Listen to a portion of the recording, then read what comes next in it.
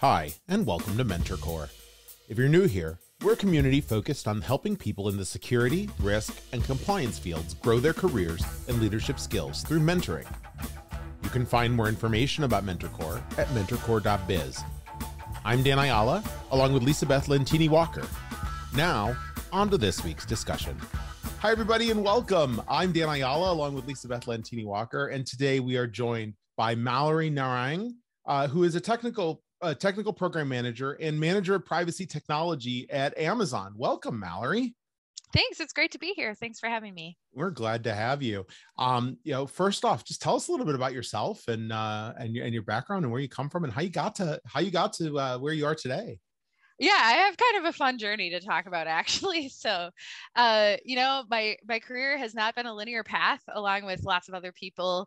If I could say that there's one theme that kind of brings everything together, it's that I've always been that lawyer who knows technology. So I started out my career actually as a paralegal, even when I was putting myself through law school. I was working full time and at a law firm, and I was that younger person in the office who knew databases or who knew technology enough. I took a really foundational, just like Microsoft suite, class in college. And then that's why I got hired as a paralegal. And they're like, hey, computers, like type my timesheets for me. Click me for credit. Things like that. So that's where I got my first exposure to like how the law could interact with technology. And the firm I was working for actually was in a mass action suit with the US government, the federal government. They had gone up to the Supreme Court and had a unanimous verdict, but because it was a mass action suit, we had to make sure that all the claimants actually kind of proved their damages individually. And so one of the things that I did in order to get more claimants for this litigation was I helped develop a web scraper, like back in 2008 or something like that, to identify claimants. And it helped us win $500 million for a very small law firm in Minneapolis that still operates today. So that was, kind of my first exposure to how powerful combining tech with the law could be. It really spurred the rest of my career. And so I've always been that person that works, really closely with lawyers or development teams, kind of in the middle, trying to work through really hard problems that can be solved with data or technology. I, went to law school, graduated, got an MBA, and then I started working as a lawyer for, a startup right out of school. I did some, recruiting for a little bit because I have an HR background. And through that, I actually found, I would say, my first big girl lawyer job at a place called Ceridian. And it's honestly a great place. It makes human capital management technology. I worked really closely with product management and development teams there to make sure that all the features that we built were compliant with law and to help our customers keep updated with changes in employment law because they're super rapid. That led me to privacy. We started getting our platform ready for GDPR, and we found out that we had to like re-engineer big parts of the way that our databases worked to be compliant with that. Then AWS recruited me and I went and did something totally different. I worked in global trade and product compliance and helped AWS build a tool that helped transfer different hardware between our data centers to reduce procurement costs. But we had to figure out a lot of compliance concerns with that. So I wrote a bunch of logic there and got really interested in the technical side of AWS. Then a project opened up called depersonalization. That's what I work on now. For all of Amazon, AWS, and all of our subsidiary and portfolio companies like Whole Foods, Twitch, some of the other brands you might or might not have heard of, I help do a large scale deletion or anonymization campaign across 3,500 internal and external services and protect the data of 1.5 billion Amazon candidates, employees, and contingent workers. So essentially what we did is we took a very legal policy that was about 17 pages long, and nobody knew even existed pretty much before the GDPR. And we turned that into code that computers can actually, or services can actually read. And so a developer doesn't have to know anything about the GDPR. They just connect to our API and they understand exactly what they need to delete. So that's what I'm doing now. We make other privacy technology that's leveraging some of that same infrastructure that we built. So we're automating things like data subject requests, which takes up a large amount of our time and legal spend. So I'm kind of there trying to bring, how can we, trying to solve the question of going beyond, do we need to train people to, this scope is so massive, we couldn't hire enough people to do this thing. So how do we achieve compliance without telling anybody anything, right? So that's kind of the central challenge of my career. And sorry if that's really winding. Oh, it's but awesome. That's kind of how I got to where I am today. It's a great it's totally path. Awesome. And of course it generates, 1,000 questions that I have, but we only have a short amount of time today. Sure. I'll ask one, and then Lisa Beth, please. Yeah, feel go free. ahead. So there's two that come to mind, but the one I think most important is we're in this era where automated decision making, especially when it comes to privacy data, comes into play. How has it been, by being a lawyer, by being an attorney, and also working in this technology space and working on automation of some of this activity? How has one expertise played off the other, or forced you to think, I guess, differently, or as you think through automation, as you think through the law, as you think through the technology implementation of what's a really critical service? Yeah, that's a great question. I talk a lot to the people that people internal to Amazon about this, or even like people like, my family members who I'm trying to explain what I do to them. And they're like, huh? So think about it this way. Facebook has billions of users, right? Amazon also has billions of people that use its services, right? Think about what it would take to, for example, police the content on Facebook, or just, review it. What it would take for humans to do that type of activity.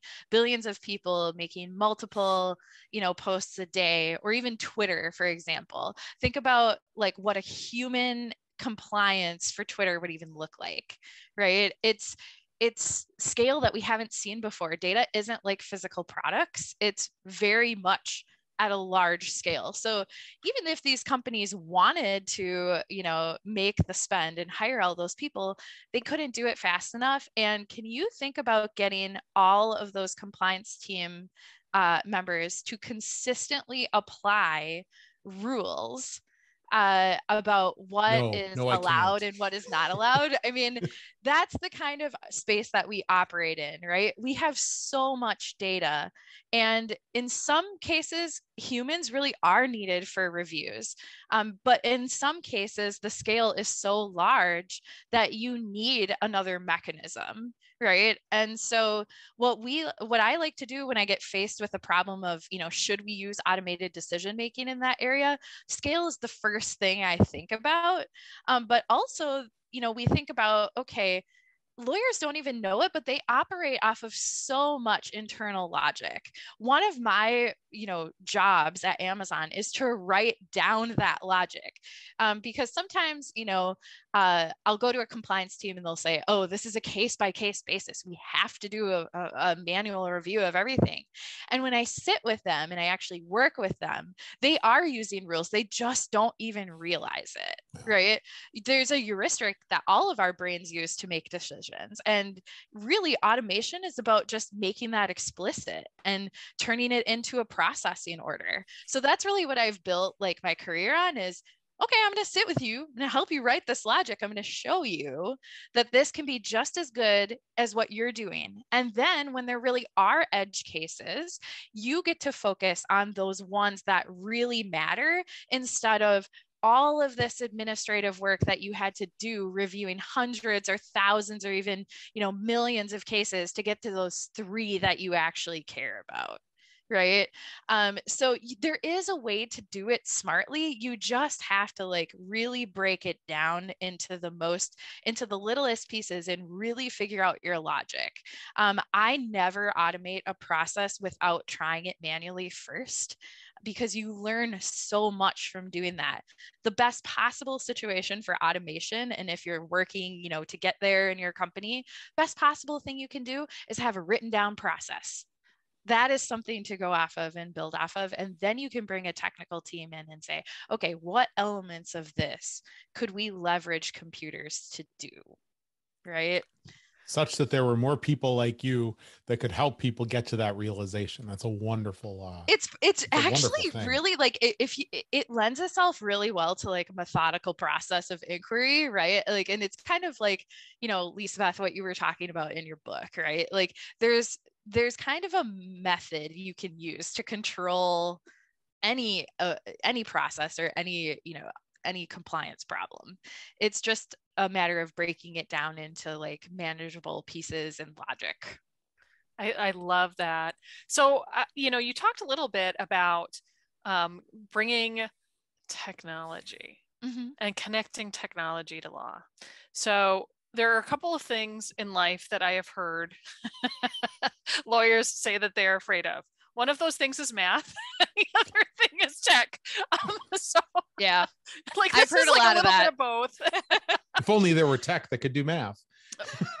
Yeah, I know. Fancy.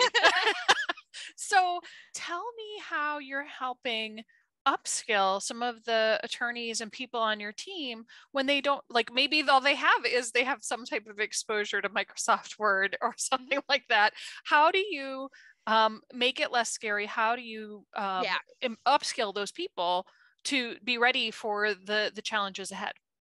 So biggest thing is that, first of all, a lot of people don't even understand all the resources that are available to them to upskill, right? It can seem daunting at first, and especially when you're in meetings, nobody wants to look stupid in a meeting and admit they don't know something, right? However, that's when growth happens, or at least that's my opinion. As I've kind of matured in my career, I've understood it's okay to say that you don't know, but especially in places like Amazon, that's not going to cut it. Like, we have a lot of lawyers who walk into the room and say, I'm not technical, and they throw their hands up, and it's just, you can tell there's a mental blockage there. The biggest thing it takes is an open mind and a willingness to learn. Right.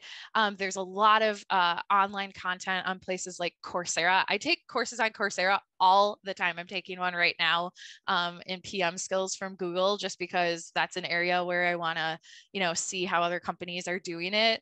A lot of this training you can take on your phone. For AWS, for example, there's lots of different vendors and free content, even on our website, that will train you. And it's developed for people who have pretty much no exposure to it. The whole tech industry right now knows that it has an upskilling program. I have recs on my team right now that have been open for over a year because we can't find anybody qualified enough to do it. Right. And, with the immigration problem getting bad with COVID, like, it's even worse. Right. So we are having to look to upskill people. Lawyers are great critical thinkers. And like I said before, they think in logical terms. So mainly when I'm looking to upskill, I'm just looking to make connections that they're familiar enough with to get the concepts. We have a BI dashboard at Amazon called QuickSight. It's our version of Tableau, basically, or Power BI if you've used that in the Microsoft suite. And people are really, one of the things I do when I train people on it is I sit them in a room and I say, look, this is just like Excel. Have you ever used a pivot table? This is just like a spreadsheet. And I show them how it is. So I take these concepts that are familiar to them and I kind of move them into that new space. The other thing that I do is, introduce them to user guides. Like, most products nowadays have user guides that you can look things up in. I'm not an expert in tech. I'm just a really good Googler. right? Yeah. Like That's a skill. be That's a skill. curious. Yeah, we have a leadership principle at Amazon, and we take our leadership principles very seriously. That we quote them at meetings, and they're very much a part of the way that we do our business. It's called learn and be curious, right? And we expect that people are going to be curious about their work. If they don't know something, there's an internal wiki they can go to. Is there a user guide you can use?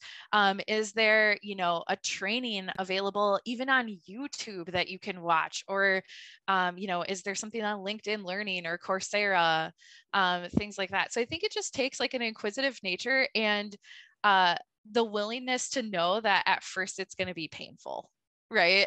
Like I've definitely stumbled myself, but again, like one of the ways I got into tech at Amazon is that my team needed a BI dashboard to report metrics to our leadership. And I raised my hand and I was like, all right, I self-taught myself in maybe a week. It wasn't hard. Yeah. So as you think about the methodology, one of the things that you and I talked about well before today was how to Kanban your life outside of just your work. Talk to me a little bit more about why you decided that was a good plan. Well, my husband is actually start with just a brief on what Kanban is. Yeah. Oh, okay. To do, doing, done. It's basically, vertical swim lanes. Think about it as columns in a spreadsheet, and you have, this is what I'm working on now. This is what or this is what I need to do. This is what I'm working on now. And this is complete, right? Simple things, it really just started off with Post-it notes where people would like make a board on the wall, take a Post-it note and move it from one place to another, right? I do this with my team at work. Even though we're a team that's not developing products, we use a Kanban board as part of our Scrum process. And, I was doing that at work, and my team, in the past 6 months has had a productivity gain of 79%, even though we lost 2 headcount. So, oh, wow. And that's measured by task output. And so, honestly, it was a lot about if you apply it to your book, Elizabeth, like communicating is so powerful. That's the only reason we're doing it. It's not the tool that's making us more productive. It's the fact that we're talking, right? And so I looked at that and I was like, I could use that for my life. My husband's an engineer. He thinks in that way. He was already using one for himself. And to be totally honest with you, like, we were using one because we kept having an internal debate. I do more of my chores on the weekends, like I block them all into like one time. And then my husband tends to do things like spread out over the week where he'll like make us meals. And we were trying to go, who does more chores? Like, is this imbalanced or not?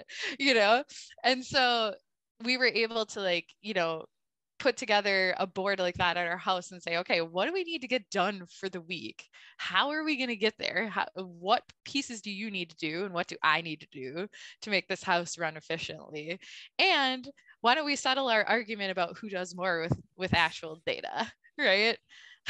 Oh my gosh, that's hilarious. So well, I mean, when you do stuff like that at work all the time and it's your job, it just ends up bleeding into your life. This episode may never make it to air. Yeah.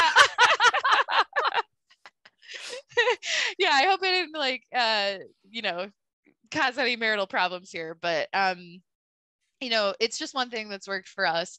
Honestly, lives can get busy. There's lots going on. It's good to have one place where you can go and you can go, okay, this is an inventory of what's going on right now. And I just need to figure out how all the pieces work together. To me, I'm just very visual and it works. The one challenge that I know people run into when dealing with Kanban or with any kind of idea dumping or idea repository and then filtering is a sense of overwhelm that comes from looking at all of the things that need to be done. Fair. How do you go through how do you keep that from keeping you from moving? And anything that people can do is they start to think about this and get that massive list and then go, and don't know where to begin. One of the things I love about like legal and compliance people is their ability to be thorough and really thoughtful. But sometimes that can stop them from acting because they're like, oh, I need everything to be on the board. I need everything to be perfect before I start doing something. And really, that's not the case. Like, the great thing about Scrum and Kanban is that they're meant to be like tools that help you get somewhere iteratively, and kind of tools that you can use and iterate on over time, right? It's so you don't need to like, some people, they feel really good about filling out a backlog, right? And that can be another part of your Kanban board where you just have an area off to the side that says, I know I need to do this sometime in the future. It's not urgent. I'm going to put it here, but like, so I remember it, but I know it's not urgent, right? The someday maybe pile. Yeah. Someday might be. Yeah. It's a great way to describe it. Yeah. Some people get really obsessed with filling that out. Some people are like, you know what? I just want to get started. It works for everybody. It just, it's flexible enough to do that. Like, if you look at the Scrum methodology, it's talking about continuous improvement, right? And the best thing is just get started and go off of your gut and then refine from there. So when I teach this to my teams, even at work, I'm like, I don't introduce like, more complicated concepts like story points, which is a way of weighting how much your tasks take relative to other tasks. I don't even have them start out with that. I just have them start out with getting used to working on a board, right? Once you do that, you can introduce one more thing, right? And then you can see, like, track your velocity over time, right? You can take your, I usually do 1 week sprints for like business teams because things change too much week to week to really plan that far ahead. So what I do is I say, okay, 1 week, look at what your task output is. Then try a little experiment. See if that makes your task velocity go up or down. Then it's kind of like a little science experiment, right? Then what works and doesn't work. You just learn it over time, and that's how you get more productive. Is you do a bunch of little experiments. I will say one other thing. At Amazon, we talk about the concept of one-way and two-way doors, right? One-way doors are a door that you walk through and you can't open again. And two-way doors are a door you can walk through and walk right back through if it doesn't work. Most decisions we're taught are two-way doors, right? So you shouldn't spend a lot of time overthinking those types of decisions or actions, because you can always just do something else. With the one-way doors, you have to think a little bit more. And I think that helps, right? Like, getting started with something, it's a two-way door. If it doesn't work for you, just stop, do something else, right? I love all of that. So one of the things that we always ask is, what's the best advice that you have ever gotten from a mentor? And I think it's an important one, but sometimes hard to answer. So what do you think? Yeah, actually, I got this from a combination of mentors, and I tell the people that I mentor all the time. It's related to compliance. It's really like, compliance isn't, nobody's going to care more about compliance than the people who do it, right? That's just a fact. And so, if somebody doesn't understand what you're trying to tell them about the law, like, that's your problem. That's your burden to help that person get to that place. It's not their burden to understand something that it's not their job, that they weren't hired to do, right? And I often find that leads me to be more customer focused when it comes to serving like the people that I serve at Amazon, to say, all right, am I unfairly putting a burden on somebody that really should be on me to make easier for them? I'm reading a book right now called Nudge. And it's all about making choices easier for people. It's behavioral economics. And I think that's really, really powerful. When you make something easy for somebody, they will almost always do it. So how can you, I just challenge people, like, how can you make things easier? That's great fantastic. Advice. Yeah. That's wonderful. Well, unfortunately, we've come to the end of the time that we have for this week, but thank you so much for being here, Mallory. Really appreciate it. Just wonderful stuff. Thanks. You two are electric. It was so fun. I love it. I can't wait to become a subscriber of your podcast. Thanks so much. And thanks to everybody for listening. We'll see you again on the next Mentor Core.